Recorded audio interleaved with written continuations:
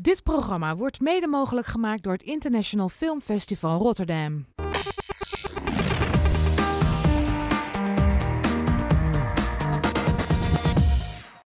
Welkom bij de 44e editie van het International Film Festival Rotterdam. De komende 10 dagen de filmhoofdstad van de wereld. In de bioscopen rond het Schouwburgplein, de Westblaak en de Napier worden honderden films van over de hele wereld vertoond. In het komende programma Big Talk spreekt Hans Maarten van de Brink iedere avond in het oude Luxor met een belangrijke gast van het filmfestival. En vanavond is dat James Napier Robertson uit Nieuw-Zeeland over zijn film The Dark Horse, het waargebeurde verhaal van Genesis Potini die met schaken probeert het leven van kinderen te veranderen. My name is Genesis Potini, and I want to lead you all for the National Chess Championships in 6 weeks' time.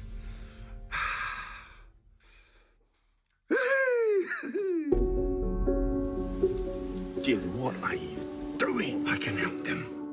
They'll have a purpose. You talk dreams to those tamarikis, you better follow through. Take your meds, get your sleep, whatever.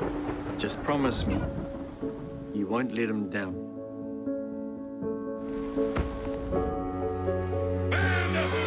I just want to give him a chance to see something out there in the world. You don't want him? I know you think I'd be shit at chess, but that's just because nobody's told me. He's got to be a man now. I can't have you messing with this head. Doesn't matter if you're a pawn or a king or a bishop, you're all welcome to play on this board. This is the best thing that has ever happened to those kids.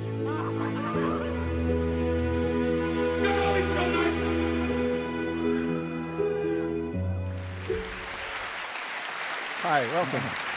Thank you. Thank you. Welcome. Can I call you James? Yeah. You may call me James, yes. Okay.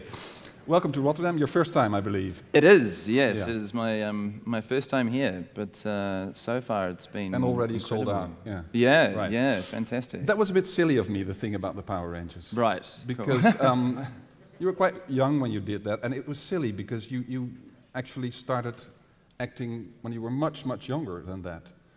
Yes. I've had a long and interesting career, but In acting. yeah. But you know, for me, in the end, acting wasn't really the thing that I felt drawn to in a way. What was the film you acted in when you were 3? And Mad Max. Yeah. Beyond the Thunderdome. Yeah. Brings back so much memories. Yeah. And it must have been method acting then for you, because living and not playing the role, because when you're 3 you don't really make a difference between what's real and what's fiction. Yeah, that's right. You have any recollections of it? No. No. Okay. Thought so.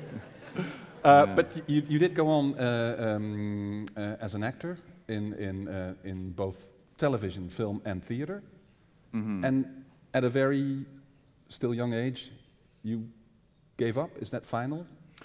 Yeah, I mean, I think Changed into directing. If I was going to act again, it would probably be doing something on stage, because that was the We have that for you. I yeah. actually I had a beautiful moment just before wandering around backstage and kind of like absorbing the nostalgia.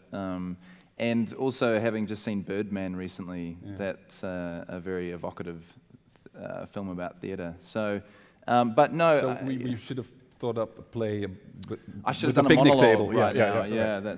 that's right. Yeah. But acting in film and television wasn't so satisfactory for you? No, I think I can better serve other actors by watching them from behind a camera and trying to help. Yeah. What is so unsatisfactory then about? Well, it's tricky because if I sit here and I talk about what I found unsatisfying as an actor, there's almost no way of saying it without slightly running down other actors. I don't think there are any actors in the audience. Well, yeah. yeah. You never know. Okay. Yeah, and of course, for me as a director, I'm so reliant on actors. So you know, yeah. But I think there's a tricky thing as an actor. You don't get to see a process through.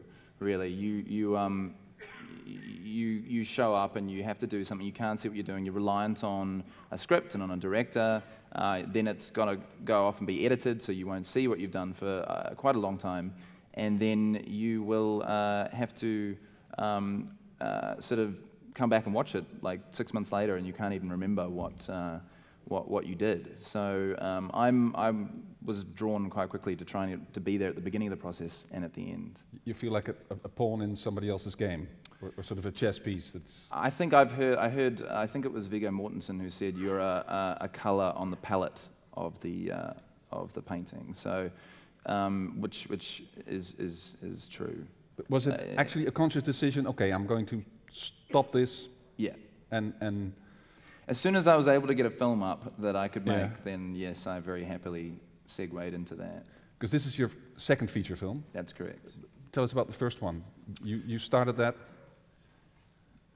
Yeah. Just like that. I'm going to make a film. I hope this is of interest to everyone out there. It's.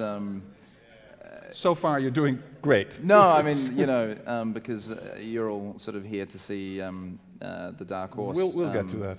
Don't worry. So the first film that I made was a very low-budget film. I had read about how the Coen brothers had raised the money for their first film, Blood Simple, by shooting a teaser, essentially. So they hadn't actually made the film. They kind of created a would-be trailer. Then they went in the phone book under D for dentist, because they figured that dentists have money, and called them up and said, do you want to be a producer on a film? And tried to sort of bargain their way into as many people's lounges as possible, put a projector up, screen their teaser, and then turn to them and kind of and hope this for is money. how you made your first feature? Well, that's how they made their first feature. Yeah. They raised $750,000 like that, and I thought, well, if they can do that, then the least I could do is try and raise a quarter of that to try and make a film. So I did that with my producer, a very talented guy, Tom, who is the producer on The Dark Horse as well. And we raised a small amount of money. We got a bunch of actors that I knew in New Zealand, and I wrote it like a stage play about a guy who's an author who starts to feel like he's losing his mind and believes that he might have been behind someone being murdered, but he can't remember. And he's trying to work this out. We won't spoil that film story either. Yeah. But you succeeded in making the first film practically from scratch? Yes. It is a thriller, yes. we may say? Yeah. Well, a psychological. And then for the second film, The Dark Horse, which we're about to see, it's a completely different story. Well, this film is about a man who was a very dear friend of mine, Genesis Potini, who is he was a New Zealander, a Māori New Zealander, which is our native people in New Zealand, and he was an extremely brilliant chess player, particularly speed chess, but he also suffered from severe bipolar. And so what we're about to see is based on a true story. And I was going to ask, how did you stumble on the true story? But you actually knew the main character. I did. I played many games of chess with him. You're a chess player yourself? I am, yes, and I lost nearly every single one of them. So I managed to win one game, which for me felt like a phenomenal achievement. And I think it was literally that I just fatigued him through sheer mass of games. So. And youthful energy. Yeah, that's right. Yeah, just blustering and blundering my way forward. Isn't that... I can imagine it's more difficult to make a film based on a true story if you know and have a personal relationship with the main character than if it's just an interesting story that's being given to you. It's the first time that you have to change stuff. Yeah, it's the first time that I've made a film about real people and a real situation, and it meant that I had to approach it in a completely different way, because this is going to be, particularly when Genesis, this is going to be their life story up on the screen, and that's quite a dangerous thing in a way, because if I don't do it with respect and integrity, then there could be something quite damaging for them as people that would be seen in a lot of ways as fact. Who is them as people in this? Because Genesis, the main character, passed away a couple of years ago. He did, yes. So he never saw the movie. No. But some of the other characters, or the people on whom the characters were based on, did go to the premiere. Yeah, that was probably the hardest moment for me in the making of this film, was when Jen passed away, and it would have been the one moment where I didn't know if I could actually do it. But I remember sitting at his funeral, and it was in this huge hall, and it was overflowing with people, and principals were bringing in groups of school kids to talk about how much he'd changed their lives, and there were videos being sent in from young men in their 20s or 30s who are now living overseas and, you know, having done incredible stuff with their lives, and talking about how much Jen had helped them stay off the wrong path. And it was quite a tough moment, because, you know, I realized that this film would be his legacy. And so you felt not only an artistic responsibility, so to speak, but also sort of not even an artistic responsibility, but an emotional. But more than that. Yeah, I mean, a personal responsibility, an emotional. Because of course you want to make a good film. Yeah, but you know, as I say, if it felt like it was going to disrespect him in any way, then I would rather have not made it. So I had to really think about it for a while, but in the end, it felt like, you know, I had to make this film because I had to share his story with as many people as I was able to. And the real Noble and the real Jedi, who are characters in the film that you'll get to see soon, they were with us all the way along to always make sure that we were telling the story with as much authenticity as possible. Okay. Could you point out one main thing you had to change in the story because of the demands that a film makes? Gosh, it's an interesting concept, talking about a film before people have seen it. It's sort of, yeah. What I'd like to talk about is the ending of the film. No, we won't give away the surprise ending.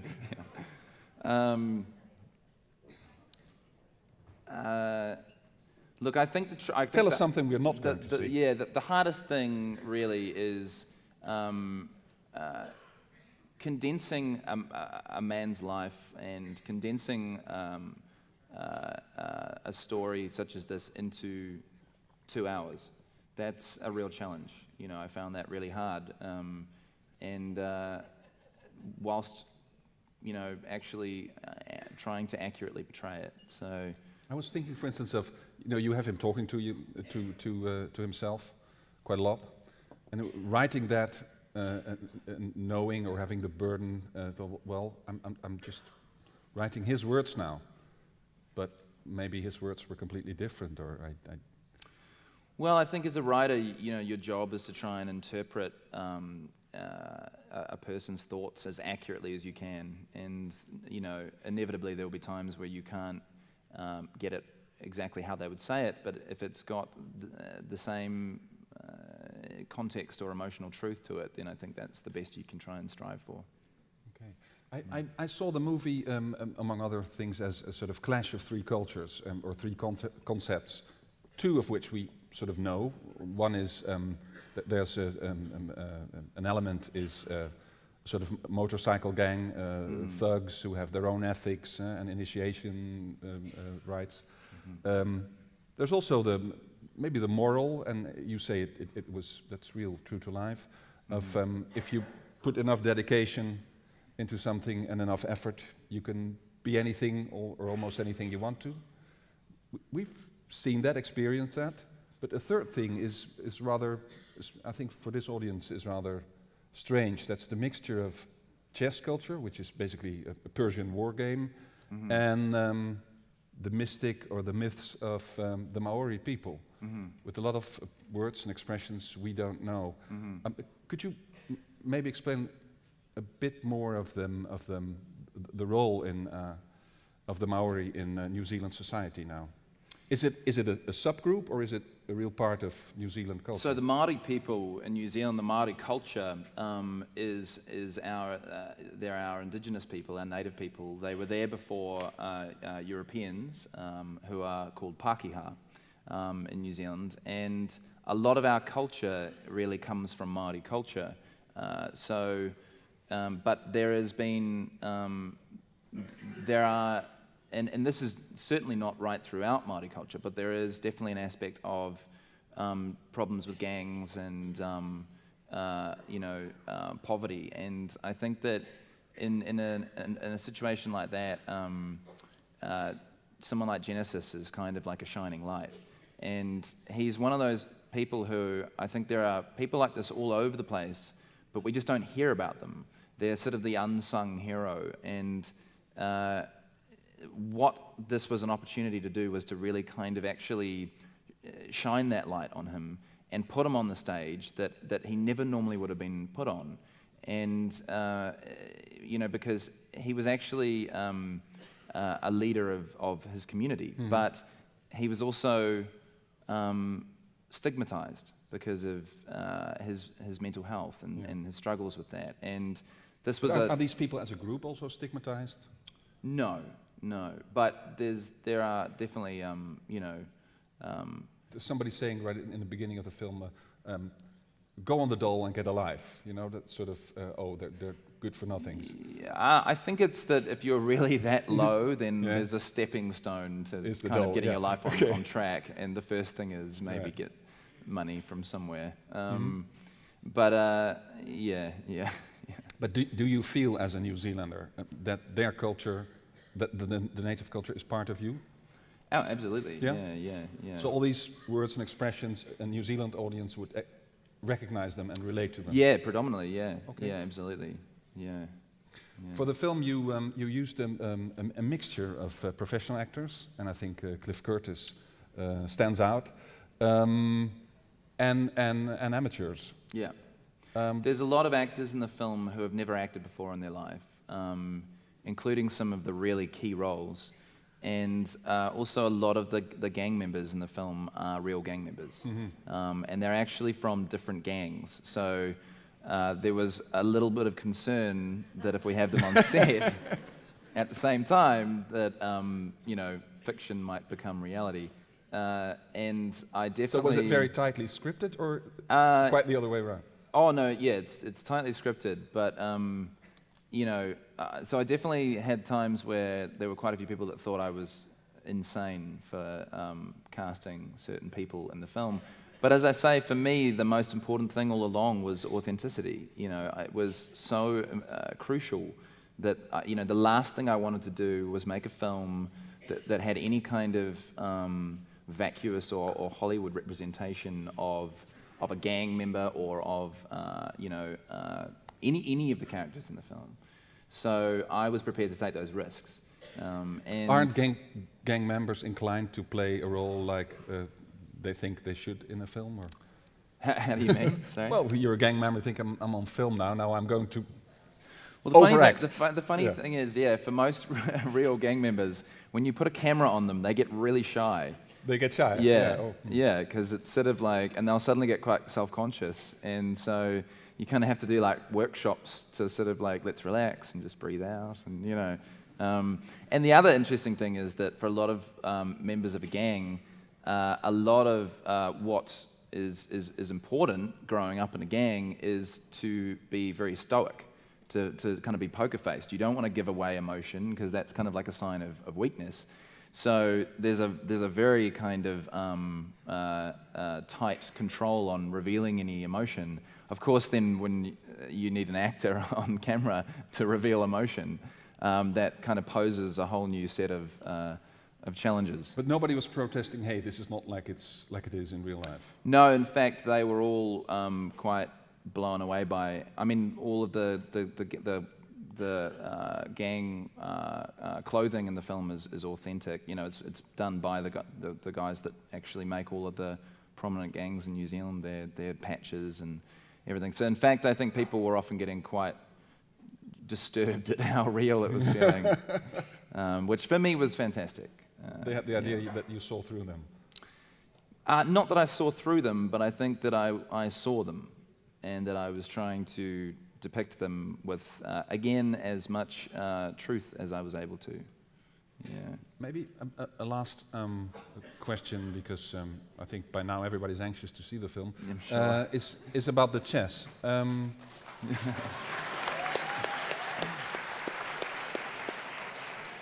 It's about the chess. It doesn't really strike me as a sport or a game that is very suitable for film. No, I remember when I first started trying to get this film off the ground and being told repeatedly that chess is the least cinematic thing you could choose. Yeah. To which I would always answer, but that it's not a chess movie. You know, it's you know, just as it's not a bipolar movie or it's not a gang movie. These are aspects of the story that we're telling. But people who are knowledgeable about chess aren't protesting about the way it's depicted. No, all the moves because I'd always, you know, I'd known, you know, with the Seventh Seal, yeah. The Bergman film, yeah. and the game of chess with death, people picked that game apart because the moves were inconsistent and they weren't, you know, actually accurate. So I was really determined to try and not fall prey to the same dangers. So we were very, very careful to make sure it was all done properly. Okay, I think on that note, yes. Everybody's really anxious. Yes. Give him another great round of applause. Thank you.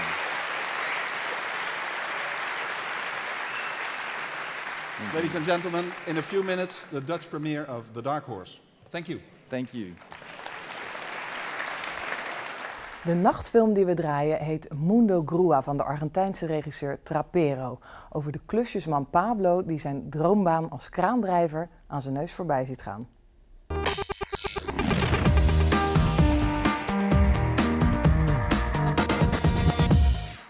Dit programma werd mede mogelijk gemaakt door het International Film Festival Rotterdam.